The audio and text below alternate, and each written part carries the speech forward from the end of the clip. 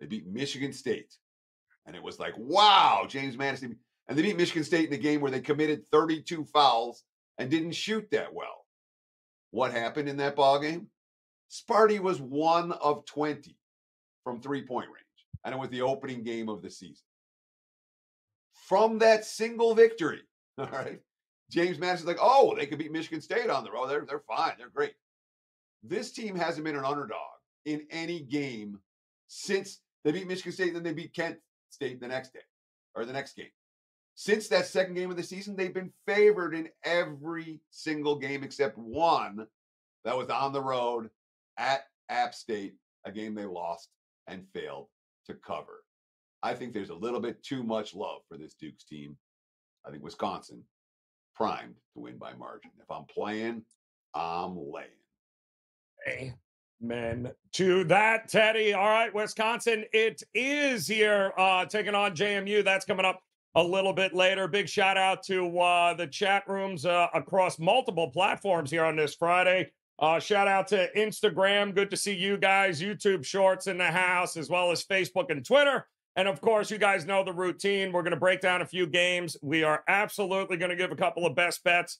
And then we're going to answer as many questions as you guys have about the upcoming games here today, as we keep an eye on a number of games that are currently underway right now, including FAU tying it up with Northwestern. And let's not forget here, our good friends from Baylor are really starting to annoy me. 63-47. Plenty of time left in that game, though, as we've got Rob Vino ready to roll here today. And Rob, we are going to talk about another late night game here tonight with another one of our favorite groups to fade. The Mountain West Brigade rolls on here with Utah State tonight, taking on Jamie Dixon and TCU. Big 12 taking on Mountain West. Vino, how are we approaching this one? Well, I really drilled this one down, Joe, to the point where I'm going to play Utah State over their team total of 72.5 in this game. A few reasons why. There's some advantages here for Utah State, the Mountain West team. One coming from the free throw line. If you look at TCU throughout the Big 12 season, it's a team that didn't get to the free throw line very much, and it's a team that allowed a lot of free throws. They were number 7 in Big 12 free throw rate, about middle of the road. Utah State in the Mountain West didn't allow a lot of free throws. They were the third best at keeping teams off the charity stripes. So you got a good matchup there for Utah State. And then if you look at Utah State's offense, they were number 2 in the Mountain West in free throw rate. A lot of that due to Great Osibor, the big guy in the middle. But TCU put a lot of people on the charity stripe. And that's been a common theme of them. I'm going to say the last 2-3 years, they do foul quite a bit. I mean, it's a contact league, it's a physical league, so you have to take some of that into consideration. They were 8th out of 14 teams, so maybe Utah State gets to the free throw line. I mentioned Great Osibor, not a good free throw shooter, only 62%, 63%, excuse me, from the line, and he got there 267 times, more than anybody else on the squad. However, their starting guard tandem, Darius Brown, Ian Martinez, those two guys both shoot 86%, and they're 2 and 3 in free throw attempts on the season. So it's always who gets to the free throw line, not necessarily what the team overall free throw percentage is. For TCU, team free throw percentage is pretty good overall. But I like Utah State to make some hay at the free throw line. And then I think just a combination of Utah State's ability to shoot the basketball, number 1 in effective field goal percentage in the Mountain West this year, which had some really good defensive teams. Number 1 in effective field goal percentage, number 1 in 2-point percentage against a TCU team that likes pace, 31st quickest in the country. So when you start combining really good shooting with quicker tempo, obviously equal sign says more scoring opportunities, and we like that. We're looking at Utah State over 72.5. TCU is allowed over 72.5 in 3 of their last 4. The only reason I mention that is because these last, half dozen games of the season are generally the second or third time around against an opponent. You should play better defense at that point, not worse. TCU didn't get any better. Like I say, allowed over this number, 72.5 in 3 of their last 4. Utah State scored over 72.5 in 6 of their last 10, 4 of their last 5. So they're a pretty good offensive team. I think all this stuff adds up. The site here is Indianapolis NBA Arena. Probably a good spot for shooting background. You always worry about that a little bit, but I think there's going to be enough pace. Utah State shoots it good enough inside and out, penetrate inside and out enough. And when you get these teams that are good offensively, like both of these are, and you get them loose and free from the binds of their own conference opponents, generally they're tough to prepare for. So I'm going to take Utah State here to get at least to 73 points in this game against TCU tonight. Yeah, again, Utah State just completely. I don't even know. They're here. Congratulations, but man, that record is misleading. And they're going up. Styles make fights, right? Vino and TCU makes a majority of their points inside the 2-point range, and that's where they are not good defensively. There, that being Utah State. So the number 3.5 hovering around there on the side certainly seems tempting enough. And we're in the final 30 seconds here, guys. It's a 2-point FAU lead on Northwestern as a quick television timeout here. But FAU trying to hold on and advance as an 8 seed. And all is well in the world, Teddy, with the Baylor Bears. Just want you to know that they are doing exactly what we had hoped in game number 22.5 right now. They're laying on Colgate. And San Diego State, by the way, beginning to open up the lead 28-18 right now with 6 minutes to go in the first half on UAB. A big shout out to Killer J, John, Rob, Titan CT in the house, and the rest of you joining us here in the chat room. Hit that like button if you get a chance. We certainly would appreciate it. Drop any questions you have about some of these games coming up. We'll get to as many as we can as we're going to bring it back full circle here to 1RR. 1L.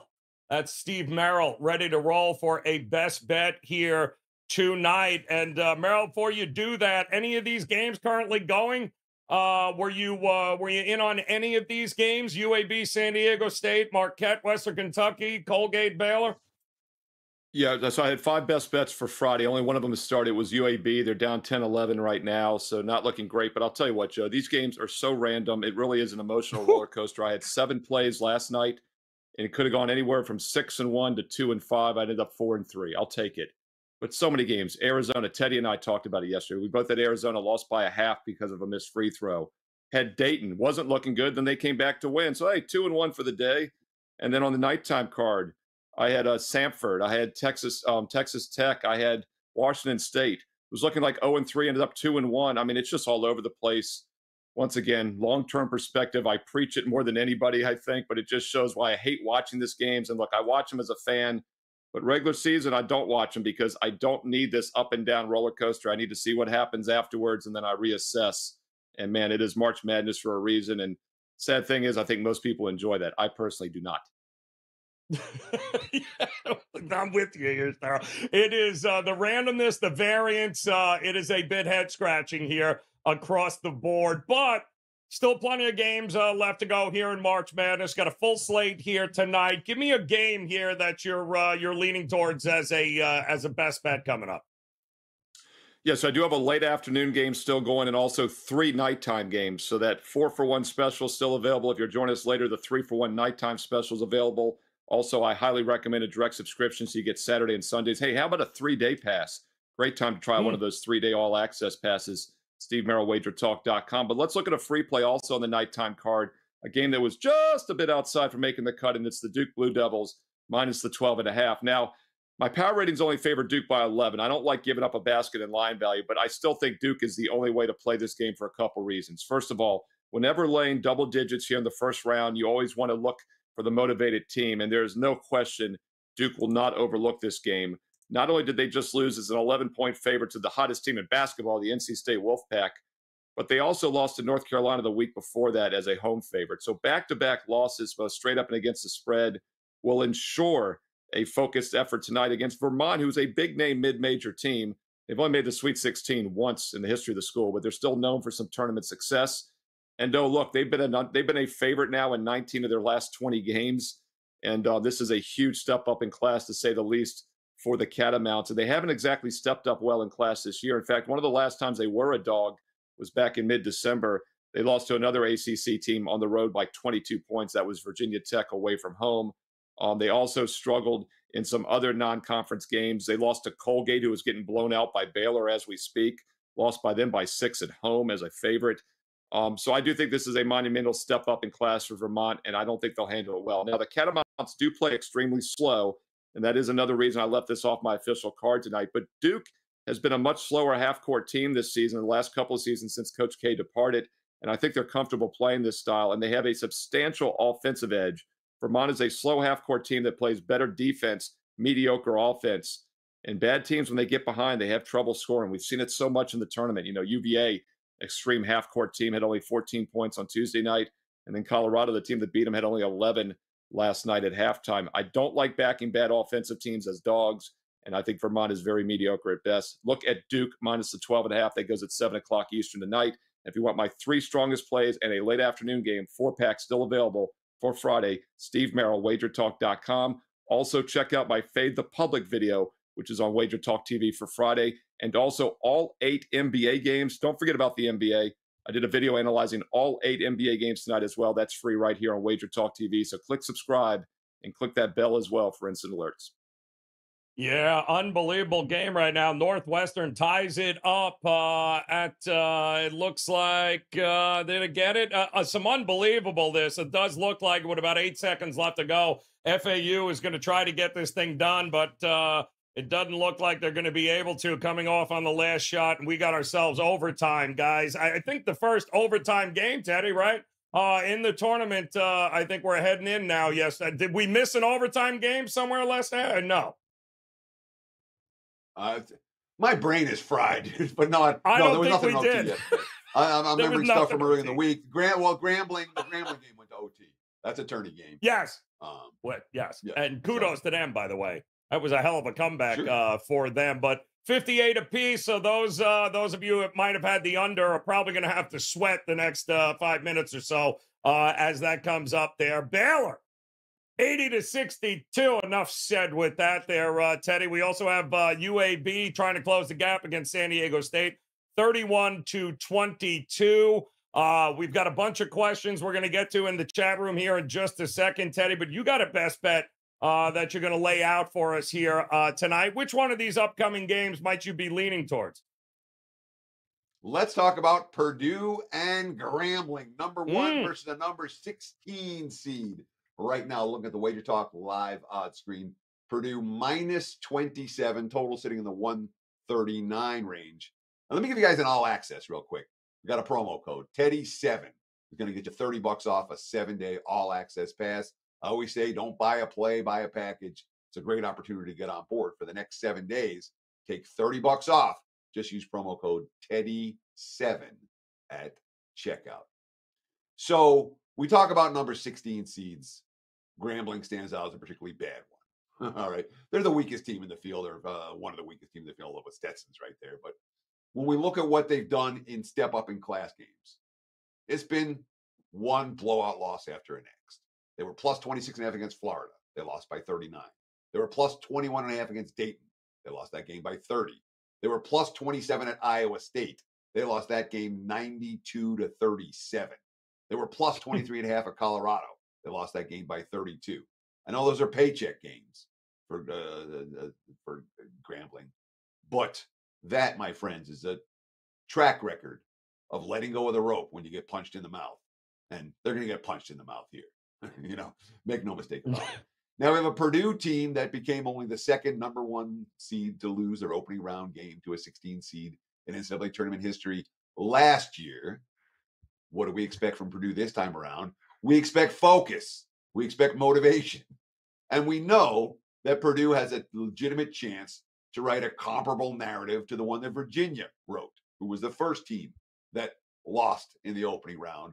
Virginia went on to win a national title the following year. And Rob Vino's talked about it a couple times on today's show. It's the truth. You face one tough Big Ten defense after the next for the better part of 3 months, and now you're facing a lesser foe. Purdue's going to light up the scoreboard here. I don't think Grambling can trade points with them at any point. And the Boilermakers 6-2 against the spread at minus 17.5 or higher this year. And both losses came by less than a bucket. They've proven themselves capable of winning by big margins. I think this one gets ugly early. Purdue first half, Purdue full game, however you want to bet them. The Boilermakers take care of business. Oh, I love it there. I mean, big shout out to Grambling for coming back, getting it done in that game, Teddy, like you said, but come on.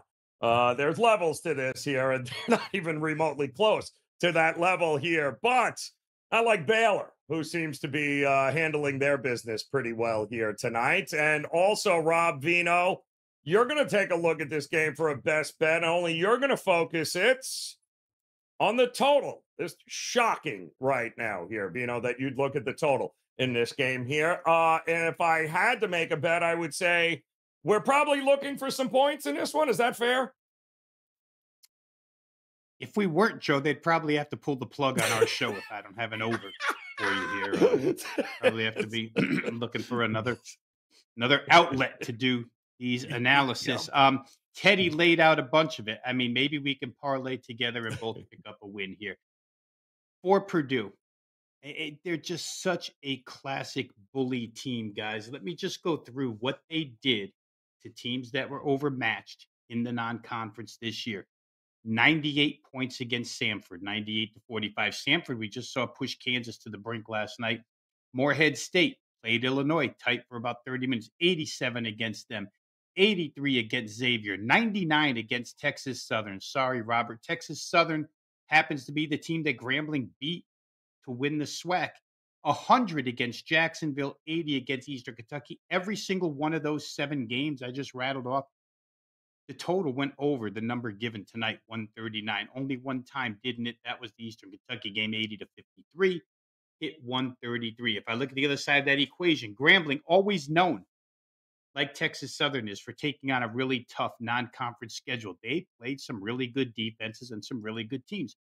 Colorado, 95-63, up and over the number. They get blown out, but the game goes over the number. Iowa State, give up 92. Washington State, give up 83. Florida, give up 96. Again, there's 6 games here where they played teams that are inside the tournament right now, the NCAA tournament. 4 of those 6 went over the number that were given tonight, 139. The only 2 that didn't were Iowa State. They happen to own the second best defense, defensive efficiency-wise, in the nation. And the other one that didn't was the the Drake game, because Drake plays very slow pace and good defense. So the other 4, all way over. Purdue's going to bully them the way Teddy suggested. They have no answer for Edey. And it's a perfect game, Joe, for these surrounding parts, which everybody is so worried about attempting to win 6 games. Mason Gillis, Fletcher Lawyer, Braden Smith, all these guys that shoot threes when things are fun and easy will probably make a bunch of threes tonight because it's going to be fun and easy.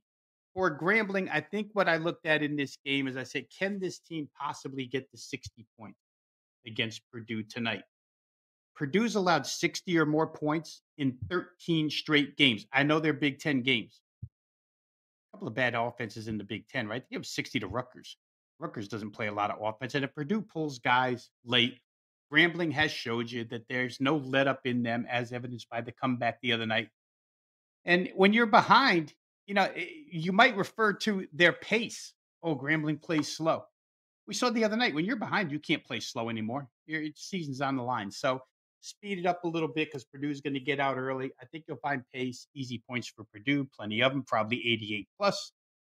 On the other side, I probably only need 58, but I'll shoot for 60 here. I think this game gets over 139. The money pushed it a half a point. I think you could have got 138.5 earlier. Now we're up to about 139. Grambling Purdue up and over that total. Up and over here. So we got a side, we got a total in that Grambling game, and we have an FAU team who wishes they did not go to overtime. 70-59 right now. The FAU Owls are handling business. Big shout out to Instagram. Atomic Warren wants to know, is UAB going to come back here, Merrill? I am seeing an in-game number. I don't know, what did it close at? 7.5. I'm seeing 33-28. The in-game number is 8.5, somewhere around there, 9. So Yeah. if you hadn't gone pre-flop, would you get involved now?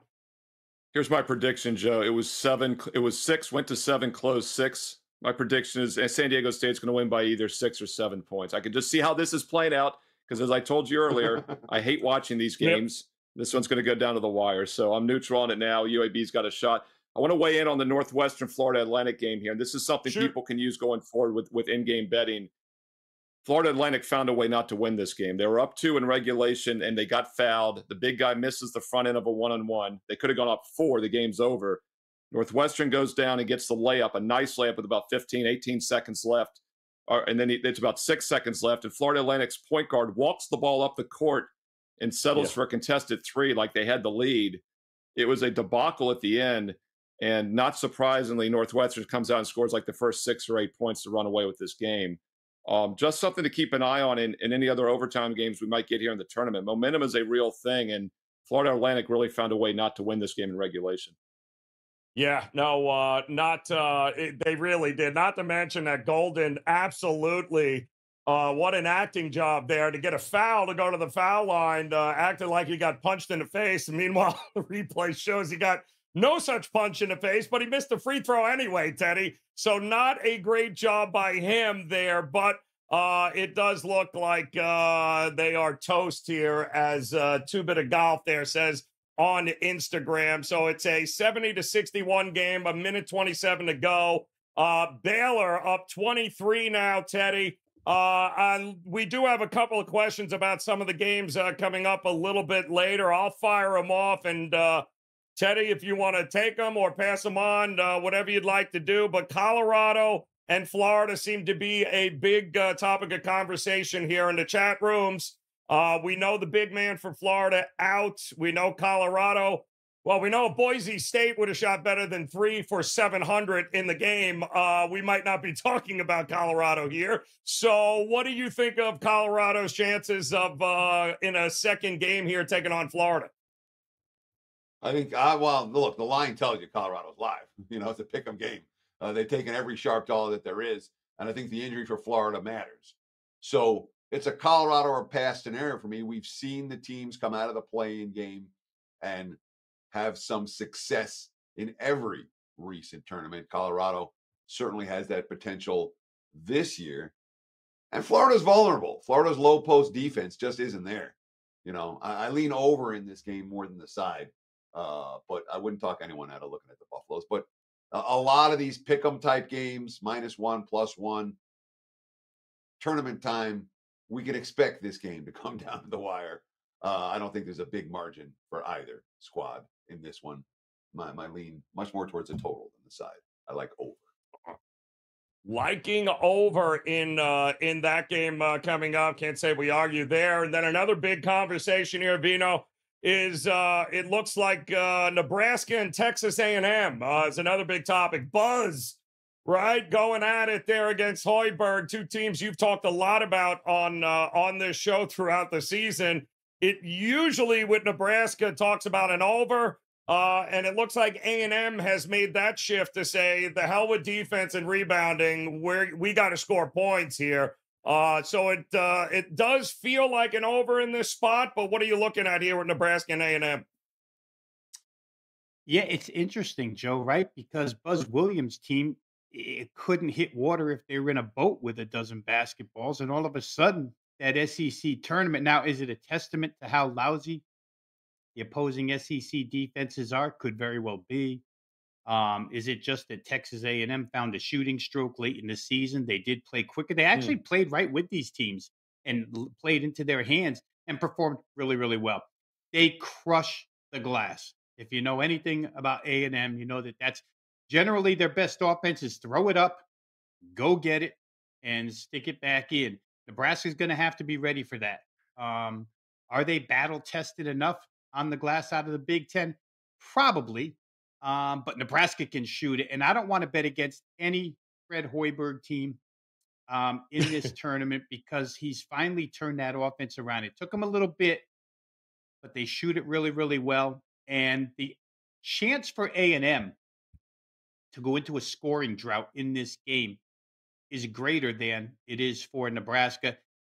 I tend to agree, though, that with the money move here toward the over, I think that if all things work out as they look on paper, it should get up and over the total. But the one thing that would obviously hold me back is if A&M goes into one of those 6-minute stretches where they just can't score, and then it could be lights out for them. Preference on the side would be Nebraska. Preference on the total would be the over, but I would be a little bit leery of that because of the A&M side. Yeah, Freddie Rojas jumping in the chat here, and I believe, Merrill, this was your first game that you covered here was with New Mexico Clemson coming up at 3 o'clock. You want to give him the Cliff Notes version of what you're thinking with Clemson and New Mexico coming up? Yeah, I make the line 2. It's currently around 2.5, so I think there's a little bit of value with Clemson. But the more I've looked at this game this week, even though I did initially have New Mexico in my bracket to win it, I think Clemson's a dangerous dog if they can slow things down. And it looks like New Mexico's becoming a pretty public pick all of a sudden to be a Sweet 16 double-digit seed, which concerns me. But once again, Clemson under, New Mexico over, I think are both correlated depending on how you want to play it. Teddy, are you kind of shocked here right now? Some people yelling and screaming about Marquette only up 31-28 on Western Kentucky. I mean, they have done plenty of basketball to be played here, but you would have had to have laid, I think, 13, 14 points pregame. I think the in-game number is 16.5 right now. And Marquette will at some point figure this out here, I think. What do you? So, first of all, I'm having a good show, that the plays are winning while we're on air. Baylor is now gone final, which won with extend the show. I felt like we were going to have to sweat it, and we didn't. Northwestern isn't final yet, but they look pretty comfortable in the final minute, up double digits against Florida Atlantic. So it's been a good show for me so far as the games are coming in like they're supposed to come in, which is the way I predicted them.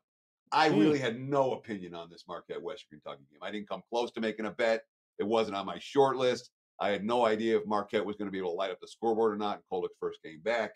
The slight lean was to the over, but the total was already high and actually got bet down before the opener. So it wasn't a game that I was close to making a bet. It wasn't a game I had any opinion on. And certainly, I'll just say this. When the star player comes back, it doesn't automatically mean that everything clicks on all cylinders right away. So from a side standpoint, I don't know that for me at least, I would not necessarily be betting Marquette in game, but I haven't watched any of it. I've been doing college basketball show instead. I can't have the games on, dude. If I had the games on right now, you'd be a mess. There'd be yes. There'd be no attention being paid. So I have. You would be an absolute mess. Yeah. I can only watch. I can only score. I mean, in real life, I have. As soon as I get off air, all 3 TVs go on, and we're watching the rest of the day. But while I'm on air, I just can't do it. I get a little bit too distracted. 74-63 now, 24 seconds left, Northwestern and Florida Atlantic. I would imagine 137. I think that total, Vino, was 142, 141, somewhere in that ballpark. Does that sound about right? Because that's got to be right now. Anybody sitting with the under has just got to be bent out of shape right now. And you got to wonder. I mean, Florida Atlantic all season long, Joe, right? They and San Diego State go deep in the tourney last year, way further than expected, bring a lot of guys back.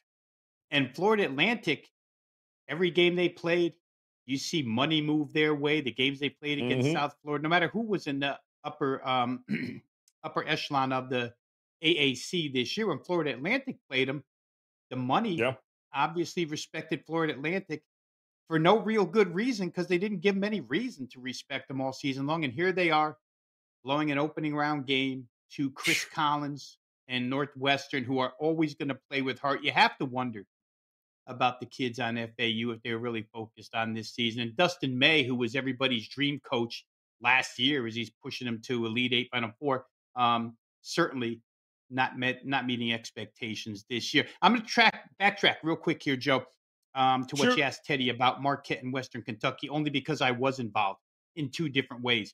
Talked about it with Teddy the other day on WagerTalk today. I played a future on Marquette to make it to the Sweet 16. They were minus $1.35. The general rule of thought for me was, normally when we talk about playing teams to go deep in tournaments, right? Don't take the future odds. Just roll it over, roll it over, roll it over. But when you're only have to win 2 games, in the first game you're minus 1100, you don't roll it over. You play minus 135. Right. I did obviously Wager Talk today. Teddy's job description is the challenge at the end, and at least give you some concern. And the concern was exactly that. Tyler Kolek, will everything be rosy when he comes back? And you don't expect it to be rosy when he comes back, but they should be good enough to win this game. In Western Kentucky, for what it's worth, the style that they play, until you face them for a half, it's probably difficult to prepare for. Even though Marquette plays quick, Western Kentucky is just ultra quick. For the individual game, I played the Western Kentucky team total over 70.5. It just looked low for a team that races up and down the floor. And even if Marquette wins by margin, the total's telling you that this game could easily be, like an 88-72 or something like that. So I thought their team total was low. Hopefully they can score enough to get to 71. Hopefully Marquette can win the game. Then I'll be live with 2 tickets.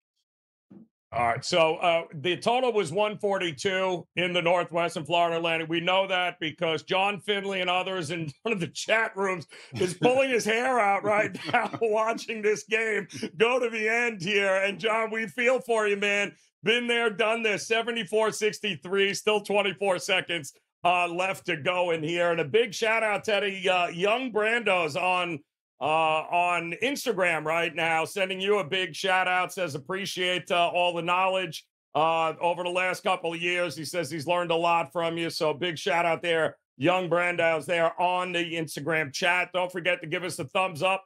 Hit the like button here, guys. We certainly appreciate it. Become part of the Wager Talk TV family, whether it be Instagram, YouTube Shorts, YouTube, Facebook, Twitter. We certainly appreciate it. We got one more coming in, actually, from a few people here. So, Merrill, I'll send it to you. We'll get your final thoughts on the way out of here. Houston taking their foot off the second half worries people with their game coming up here. I've always looked at Houston as a first half team. Under Sampson, they punch you in the mouth. They're bullies. That's what they do. So, I don't know that the full game is the best way to approach this, but 23.5, would you be worried about Houston coming in off a loss, by the way, would take their foot off against Longwood? No, it's the exact opposite, actually. I'd be less worried they're going to take their foot off the gas because they are coming off that bad loss. Keep in mind, their best player was out also against Iowa State. Longwood likes to play slow half-court basketball.